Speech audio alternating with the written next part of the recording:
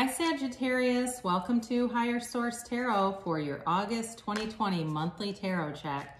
This is for all Sagittarius, Sun, Moon, Rising, and Venus. And I thank you all so much for watching readings and liking and subscribing to the channel. I really appreciate that. And I just want to tell you thanks for that. And if you're new, I'd love to invite you to join this beautiful community by becoming a subscriber. You can tap the bell if you want to know as soon as videos are posted, but I'm on every week. So later in the week on Fridays, I do a weekly message. And then I, of course, do this monthly message. I'm going to, later on in August, do a seasonal tarot reading for September, October, November, and December, all right? That'll be towards the end of August. So let's begin. What is the guidance here for Sagittarius, please? Guidance, please. What does Sagittarius need to know? Sun, Moon, Rising, and Venus for Sagittarius. All right, what does Sagittarius need to know here, please? All right. Here we go. Now remember, it's always somebody's reading. It's not always everybody's. So if it doesn't resonate, you can always check a different part of your chart, and it can be even more meaningful sometimes if this is your sun sign. So your current position, you've got this 10 of Wands, and the immediate influence on it is the Hierophant. The destiny here, you've got the 9 of Swords. The more distant past, you have the Knight of Swords. The more recent past, the 3 of Cups. You've got the Page of Swords coming towards you. You're represented by the 6 of Cups. The person or situation around you is Judgment. Your hopes and fears are the 7 of Cups, and you've got the 9 of Cups in the outcome. Now the bottom of the deck, because I always pull 2 for clarifiers, you've got the Page of Cups and the Sun, all right? So you definitely have a watery energy here to this, and so Cancer, Pisces, Scorpio, you've got Leo here, you have Air, Gemini, Libra, Aquarius, and you do have a little bit of fire, Aries, Leo, Sagittarius. You know, you've got a reunion of sorts here. You've got it like 3 or 4 different times, okay? So if somebody's trying to pull back a reconciliation, I definitely think it's, there's an opportunity here, all right? That's for sure. It also could be something from your past is going to come forward, and it's going to bring in great stuff. So if it's not a reconciliation with somebody, there's somebody that you've known who's going to be a catalyst for something really great. So your current situation with the 10 of Wands, it's like you've been carrying some burdens here. It may feel like the weight is completely on your shoulders, right? Like the Atlas from mythology, you know, feeling the burdens of life. And with a 10, it's a conclusion of a cycle and the beginning of a new one. So it's time to put the weight of all that down. But the other thing about it too, you have managed it. All right. He carries the wands up off the ground. These aren't like dragging on the ground because he can't do it. It's you being strong. It's you being in your power, and it's you moving forward. But it's time to, you know, it feels like you're coming into a situation where you can rest on your laurels a little bit, where you'll be able to kind of take a break and go through life with ease, more ease than this. So with the Hierophant, this is also a change. It's a 5. And so you have a change in a cycle, okay? And it's coming out of some difficulties into something much better. The Hierophant is a marriage card. It's certainly about spirituality. So for some of you, connecting with your source energy is a huge part of this, and pulling you into the next phase, into the next part of the journey that looks really beautiful. So with the Hierophant too, this can be about going back to school. It can certainly be, like I said, a marriage or something like that, where there's something that's coming in that's going to be long-term, steady, and stable. It really is.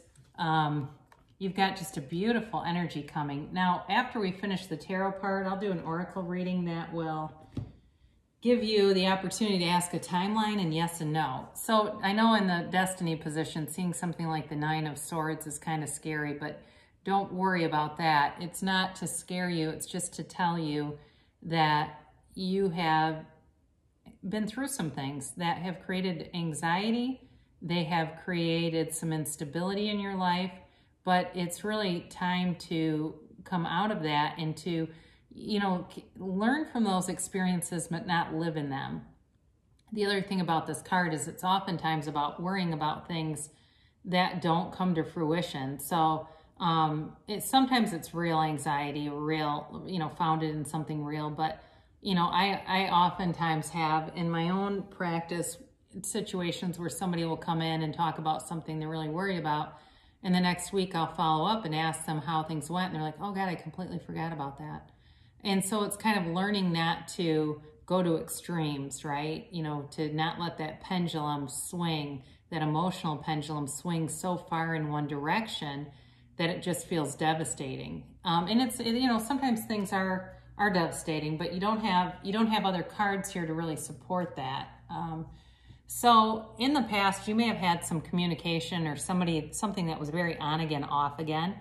And it was with a lot of strength. It was like, you know, this person came in and they could be a little much. You know, they kind of came on too strong. It's interesting because you have the Knight of Swords and the Page of Swords directly across from them.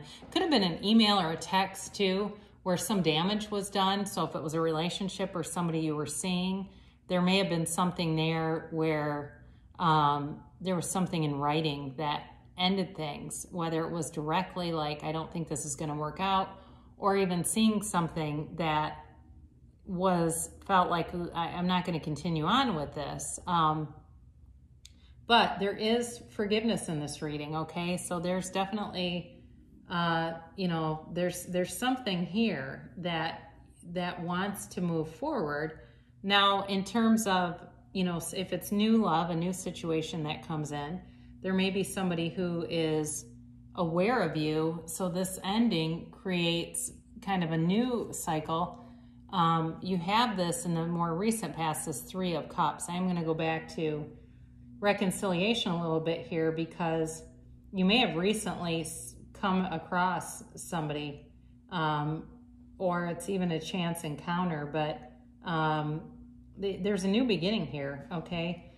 This is really about embarking like on an endeavor of the heart, on something. But the other thing about this is there's real appreciation for what you have and learning how to focus on that, on the things that you have, and will draw more of it to you, those positive things. And so with the Three of Cups, they're very aware of this, all right? This is not a, you know, the energy of this is like you being aware of the things around you, and even looking around you right now, you know, thoughts become things. Everything around you was once a thought, and you've attracted it to you.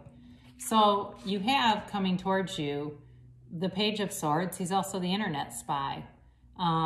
So he looks over his shoulder, right? And there's somebody here who's looking out for you. That may be part of it too, that there's somebody who is actually looking out for you in your experience, if it's at work or if it's in a love interest. You may even get set up by somebody. So if it's not a reconciliation for somebody, it may be somebody that connects you with a person they think would be really great for you. That's a possibility here too. But love is in the air for you, Sagittarius. You have it several times. And I know some of you are more grounded in money, but you definitely have, with the Six of Cups, this sense of nostalgia, a feeling of sentimental longing or return to love. There is a return to love here. So if it's somebody new and you've been single for a while, it will be that feeling of, you know, it would be nice to have a companion to go do stuff like, you know, when concerts are open, go back and see concerts together. Or, you know, I mean, I'm comfortable traveling alone, but I don't know that I'd be comfortable going to a concert by myself. And it's something like that where you start to kind of look back at your life where there were times you were with somebody and you recognize the value in having a partner to go out and do things with, to be with, to call, to text, to just be available to. There's love here. And again, this can definitely be somebody from the past, especially where you have the Page of, you know, you've got the Page of Cups. I mean, and the Three of Cups. You've got all these reconciliation cards right here. So those of you that are wondering about reconciliation, it's definitely indicated in the cards. There's no denying that. But if you're really saying there's no way that's for me, then I encourage you to look at the cards in another way that they can be interpreted, which it does feel like it's possible you could be set up by somebody or meet through a third party, meet through a friend or something.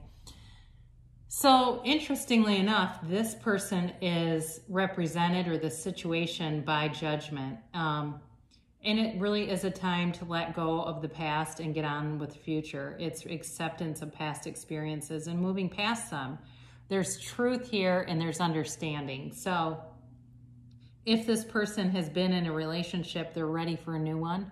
Okay, this is somebody very mature too, by the way. Judgment is, in the order of the major arcana, it's one of the more developed cards. So this person is a complete package. They are,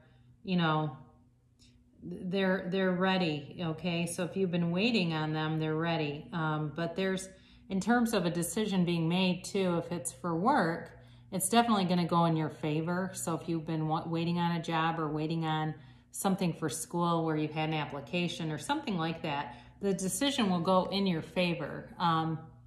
Some of you may be somewhat contemplative with the Seven of Cups, excuse me, and looking at all the options and wanting to make the best decision for yourself. So, and I understand too, when there's love on the line, sometimes we can be apprehensive when we've had some difficulties, but there's a lot of choices here. You may have more than one option who comes in. That's also possible for you. You may have more than one job offer that comes in if it's something related to work. Now, we'll pick up these again.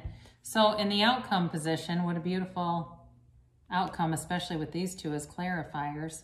You have the Nine of Cups. That's wish fulfillment, but it's also appreciation. So this is coming out for you a few times here.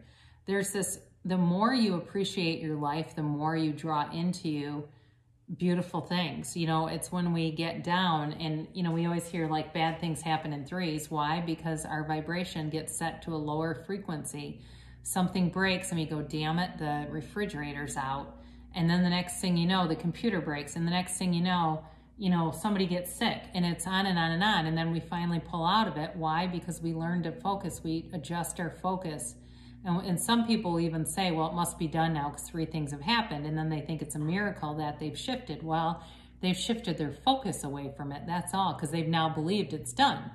So with this appreciation will draw into you so much more abundance. And with the sun energy here, this is joy, but it is success. It is complete victory. He waves this banner of victory, and it's really wish fulfillment. It's something that really moves your heart. So in terms of a relationship, it's somebody that is, has the potential to be a life companion. It really is beautiful. Now the Page of Cups brings an offer. It's a manifestation card. So if you've been visualizing, if you've been, meditating and then visualizing, you're in a powerful cycle to bring in wish fulfillment. And with the sun, it's completely unconditional. The sun does not pick and choose who to shine on. The sun shines on everyone. And it's like really being in your glory. It's really a beautiful energy overall. So even though there's a few different storylines going on here, ultimately, the end to this is really about wish fulfillment. It's about harmony.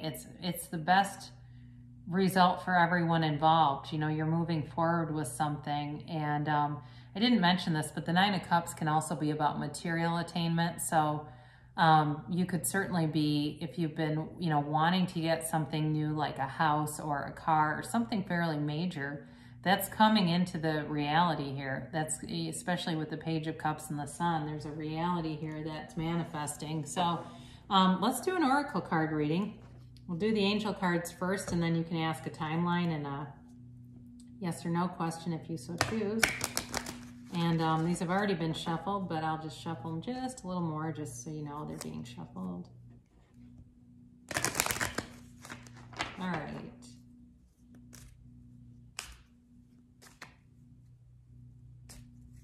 right, and then the timeline cards. And then these are yes or no. They're a little hard to shuffle, so I just kind of throw them around. They're very thin. All right.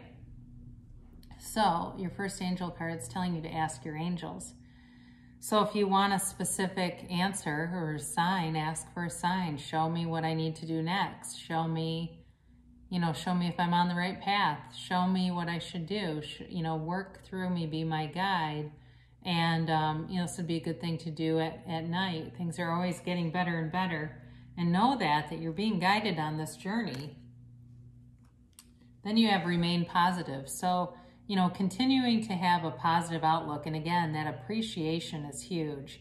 Focusing on the things that you have, and that will attract more to you of the same. It has to. It's a universal law. So continuing to be very aware of everything that you've already gained and then communicating clearly. So I also feel like this is important with the law of attraction, because what happens with a lot of people, they get a mix of what they want, some of what they want, some of what they don't want. And the reason is they have a vibrational mix. They have, excuse me, something stuck in their vibrational craw that brings in things that are unwanted. And so they may, you may have some fleeting thought that turns into a 5-minute squirrel cage, and then all of a sudden it lowers your vibration. So make sure you're communicating too with the universe and being very clear on what you want and asking for it. And know, ask, believe, receive. So the timing of this, it's perfect timing right now. So, know that this is here for you, especially if you know who this is about or a situation that it's about, know that the timing is perfect. And the answer to it, God, I've been getting this a lot. It's weird. I've been getting a lot of the same tarot cards. Judgment has been in quite a few readings. And now, yes, once again. So it's telling you it's a yes. So know that the universe wants to bring you great success. And the Sun card, too, is a yes card. So you actually have it twice here. So beautiful, beautiful reading for you, Sagittarius. And great things shall come to pass. I love you so much, and I'll be back again soon.